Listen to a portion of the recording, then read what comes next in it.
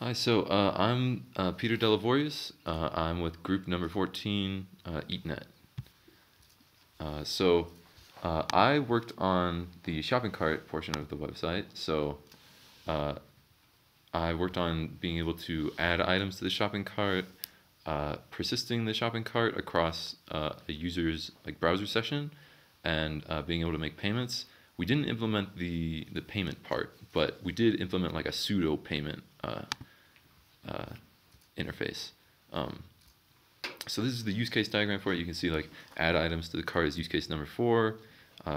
Being able to navigate to a food item, clicking on add cart button, navigating to another food item, clicking on add cart, adds it to the cart. Being able to view the shopping cart later, you should be able to see anything that is in your shopping cart, and then being able to make payments.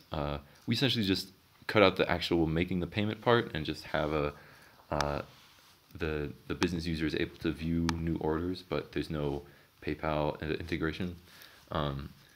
So you can see we're on the home page. So if we click one of these items, it'll add it to our shopping cart. First, we'll just go to the shopping cart to see that it's empty. Then we'll go home, click on it, redirects us to the cart, and we can see we have a sandwich supreme inside of it. Click on another item. Now we have superb sliced Swiss and sandwich supreme. We can press remove all items, go back home, get the sliced donut sandwich, and another sandwich supreme. And then when we're ready to make a payment, we enter our name. This is where you would usually have like a payment integration, but we just have an order button. You press order and it submits it to the website, and it gives you a confirmation page of the things you ordered, the quantity of each one. And we don't have any support for modifying the quantity, but if you are a business user and you want to be able to see who has been ordering your food, you go to here and you enter in the name of, for example, the username of the Sandwich Supreme shop is Sandwich Shop, and then their password is password. And you can see in their outstanding orders, they have Peter Delevoryas ordered 1 Sandwich Supreme. And so that's basically all of the implementation. If we go to GitHub,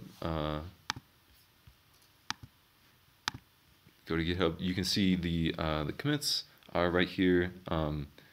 Essentially, like adding the shopping cart viewer and the post mapping, letting all users view the shopping cart, like changing the security access level, and then also adding like a remove option and that sort of thing. And of course, before this, we also had to add a lot more like infrastructure with the restaurants and the users and databases and everything. But yeah, basically everything's stored in a Redis like in-memory database, and the session token associates a single user with whatever's stored in the Redis database, and so it just persists everything in the user's session in the Redis database, and as soon as the session token changes, then the person's shopping cart will change. And ordering just, it actually submits the shopping cart to the database for people to view later. That's everything.